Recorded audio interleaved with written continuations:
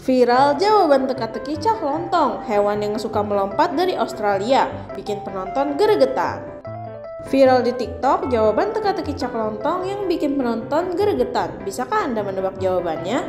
Dalam acara Waktu Indonesia Bercanda yang sempat tayang di Net TV pada tahun 2016, Cak Lontong memberikan pertanyaan mirip teka-teki silang.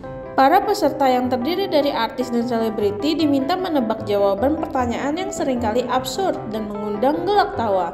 Terbaru, Cak Lontong bertanya tentang hewan yang suka melompat dari Australia.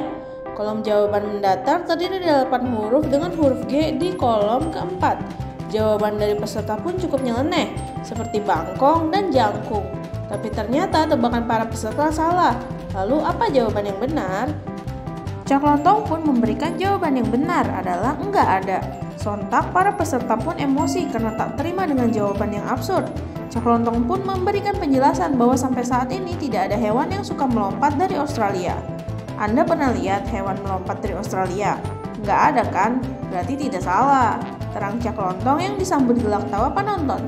Netizen pun turut memberikan tanggapan terkait teka-teki Cak Lontong ini. Ternyata ada juga netizen yang berhasil menebak jawabannya. Yes, akhirnya jawaban aku benar setelah sekian lama menjawab salah mulu, tulis seorang netizen.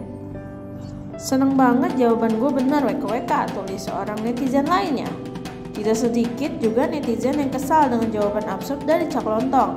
Meski begitu, netizen juga mengakui kelucuan dari jawaban teka-teki ini. Jawaban yang membagongkan, bener acara ini mah, kata seorang netizen. Ya emang gak ada sih, tapi kan gak gitu, tulis seorang netizen. Potongan video teka-teki Cak Lontong memang masih digemari hingga sekarang, meski acaranya sudah tidak tayang di televisi. Yang mana favorit kamu?